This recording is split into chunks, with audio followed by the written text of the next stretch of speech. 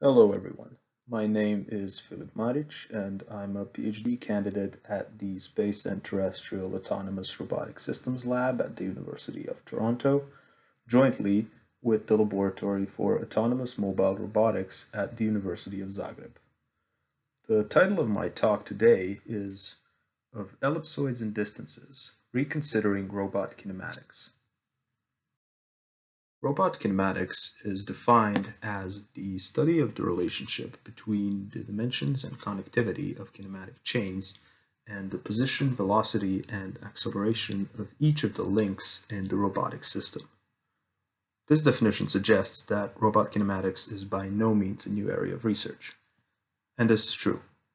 However, the goal of my talk today is to show that recent advances in computational geometry can provide new ways of formulating some common problems in this area.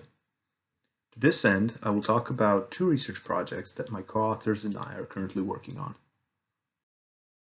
Before we dive in, let's look at one core problem in this area. Let's consider an open serial kinematic chain, such as this simple manipulator. Given some configuration vector θ, representing the state of the joints, usually their angle, our goal is to find the corresponding operational space vector xi, which is generally the pose of the end effector or some other link. This problem is known as forward kinematics, and the mapping F is known as the forward kinematic mapping.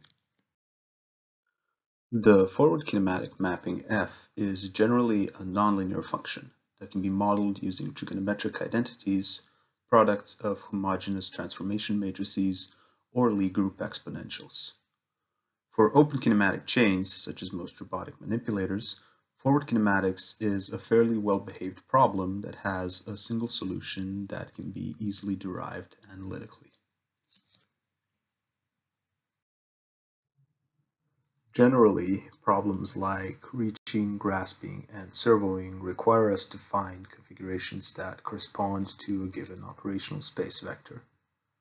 This is known as the inverse kinematics problem. Ideally, we would simply use analytical techniques to invert the forward kinematic mapping. But this is difficult, and general solution strategies only exist for spatial kinematic chains with up to 6 degrees of freedom. Further, depending on the set goal and the robot in question, we know that there can be finitely or infinitely many solutions, as well as no solutions at all. This is why inverse kinematics is generally considered the harder problem for commonly used robots. A large variety of applications, such as autonomous manipulation, collaborative robotics, and teleoperation, involve robots with non-trivial kinematic structures. Regardless of the algorithm used to perform these tasks, considering the robot's kinematic mapping is crucial. Most algorithms for performing these tasks resort to numerical approaches. These approaches are commonly based on incrementally moving the end effector or some other link and iterating in order to follow a reference or until a desired goal is reached. These iterations are commonly performed by using the gradient of the forward kinematic mapping, which reveals a relationship between the operational space and joint velocities. The gradient is also known as the robot's Jacobian matrix. It allows us to control the robot's movement by solving the linear system for the joint velocities required to achieve a desired velocity in operational space. Typically, the Jacobian gives a good linear approximation even when solving for incremental operational space motions, making it a key ingredient when iteratively solving problems that involve articulated robots. So we can use this Jacobian identity to control the movement of the end effector in the operational space, either by directly setting the desired velocities or tracking a reference pose in a closed loop. However, if we were to naively implement this, eventually we would likely come across situations shown on the right. In both videos, we can see that the robot exhibits rapid and unstable movement when attempting to follow a reference path. Assuming that the assigned operational space velocities are reasonable, we can conclude that the problem is likely in the Jacobian and the identity is numerically unstable. We can analyze the Jacobian by performing a singular value decomposition and monitoring its singular values as the robot follows the assigned path. And we will notice that one or more of the singular values drops to 0 or near 0. The configurations that cause such bad Jacobian matrix conditioning are known as singularities. Clearly, we don't like singularities because they generate rapid and unsafe movement of the robot's links. At a singular configuration, the robot completely loses a degree of freedom, while even proximity to singularities results in the robot requiring large joint movements in order to perform relatively small motions with the end effector. Overall, this results in a loss of dexterity, which is highly undesirable in most applications. Luckily, it turns out that we can use geometric reasoning to develop intuitive singularity avoidance indices that can be optimized as part of control and motion planning algorithms. By self-multiplying both sides of the Jacobian identity, we arrive at a geometrical interpretation of Jacobian conditioning. First, we can equate the right side of the identity to a unit sphere in the space of joint velocities. Interpreting the left side of the equation, we can see that this sphere maps into an ellipsoid in the operational space. This ellipsoid is known as the manipulability ellipsoid, and its shape and size are strictly a function of the robot's Jacobian at a given configuration. The capacity of joint movements to produce motion in an operational space direction is proportional to the lengths of the manipulability ellipsoid axes. In fact, these lengths are exactly equal to the squared singular values of the robot's Jacobian, giving a clear geometrical interpretation of its conditioning. This interpretation has previously been used to develop indices which are optimized as part of a planning or control algorithm. The manipulability index is proportional to the volume of the manipulability ellipsoid and is often used with gradient-based optimization methods.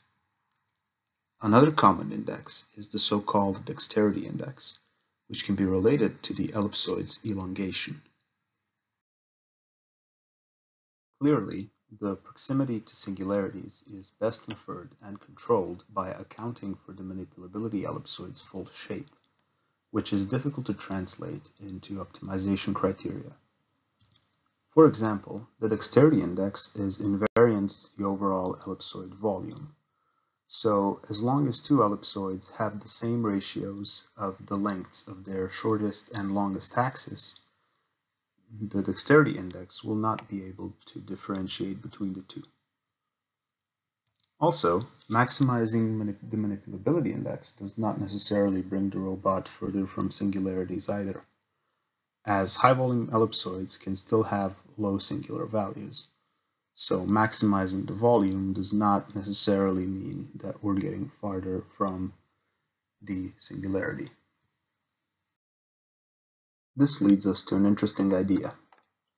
If there was a notion of a differentiable distance between ellipsoids, could we derive an optimization criteria that minimizes the distance between the current manipulability ellipsoid and some sufficiently non-singular ellipsoid? For example, we could set a reference ellipsoid of a spherical shape that is always larger than the current manipulability ellipsoid, forcing it to expand in order to reduce the distance. So, what is the distance between two ellipsoids?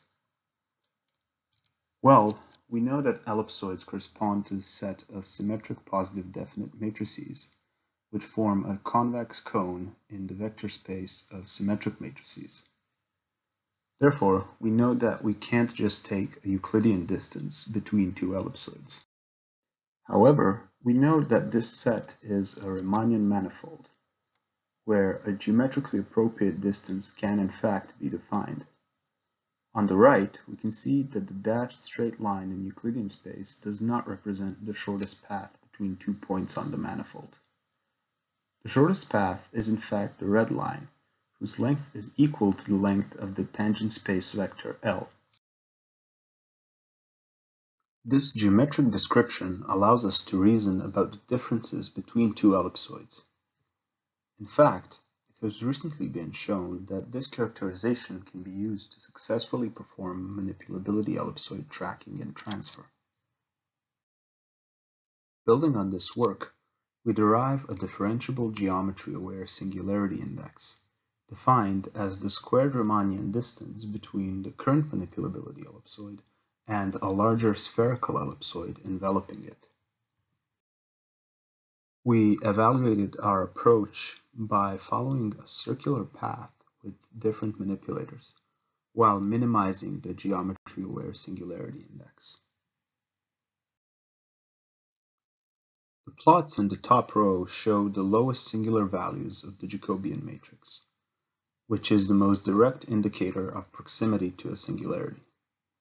We can see that our method, shown in blue, results in overall higher values than those obtained by any other criteria. Notably, it obtains better results than those obtained by optimizing the manipulability index, shown in red, and optimizing the Euclidean distance between two ellipsoids, shown in gray. By looking at the maximum singular values in the bottom row, you can also see that the spherical shape of the reference ellipsoid brings the singular values closer together. Our paper, titled A Riemannian Metric for Geometry-Aware Singularity Avoidance, is currently in review for the Robotics and Automation Systems Journal, but the preprint is freely available on arXiv. Okay, so let's zoom back out to the generalized inverse kinematics problem, which is defined by setting a pose goal and/or other constraints, and then formulating a nonlinear optimization problem. Solving this problem then yields a configuration vector that we can input into the forward kinematic mapping in order to check the solution. Looking at this problem, we can see why it can become difficult. Our decision variable is the robot's configuration theta, which is in the configuration space, while many common constraints, such as the end effector pose and collision avoidance, are defined in the operational space. As mentioned before, the mapping between these spaces is usually nonlinear.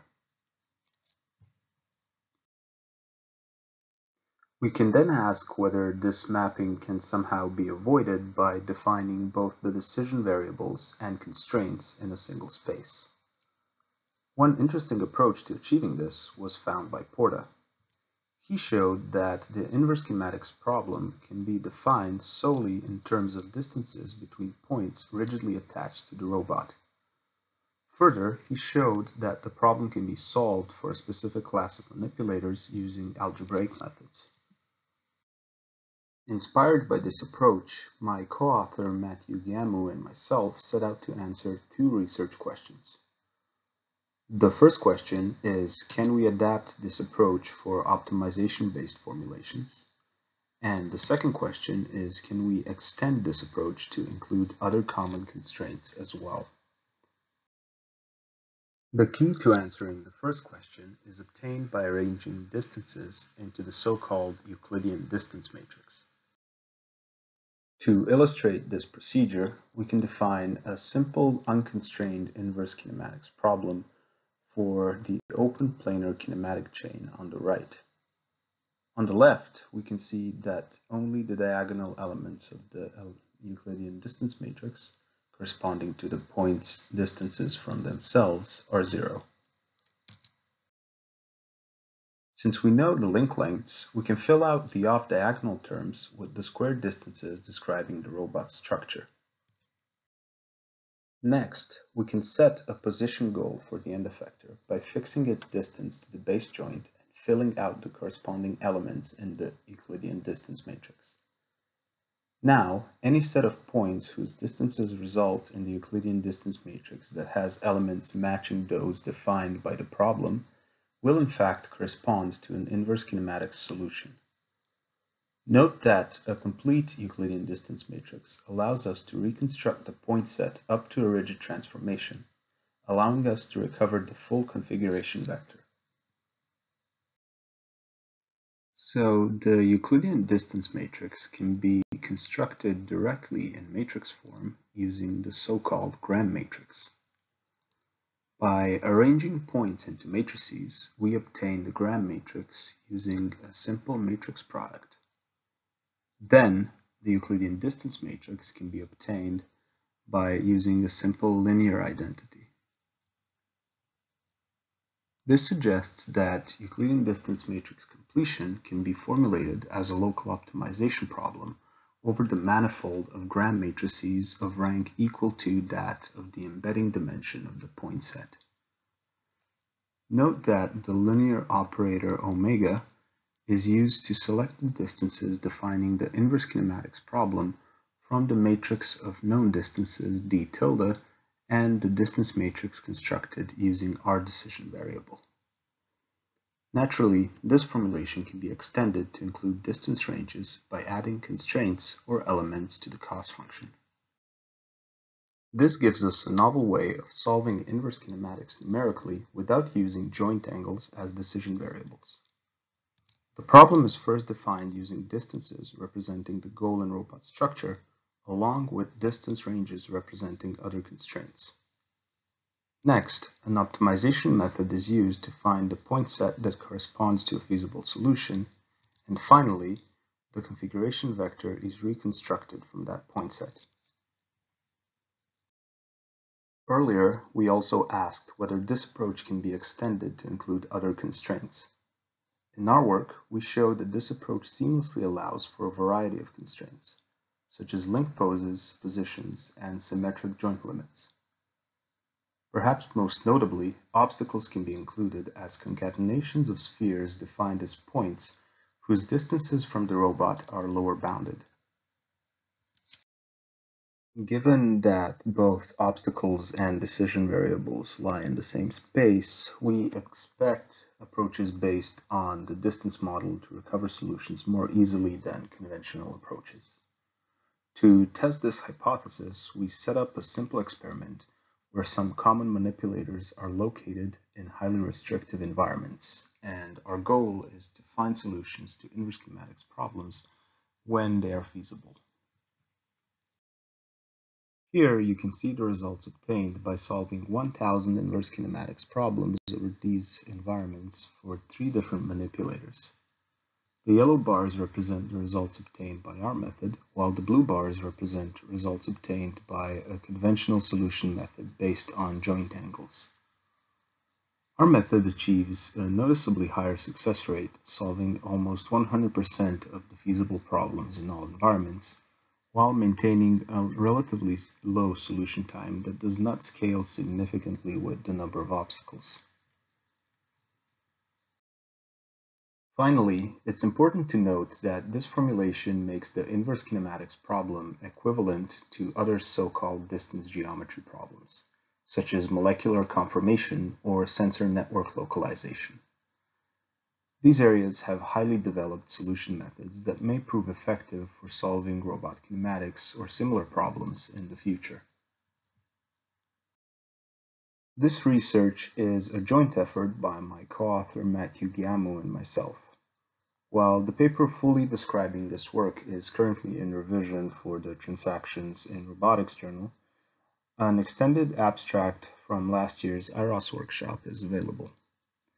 Further, our paper showing how sum of squares programming can be used to solve inverse kinematics problems for a similar formulation was presented at last year's ICRA and is freely available on arXiv.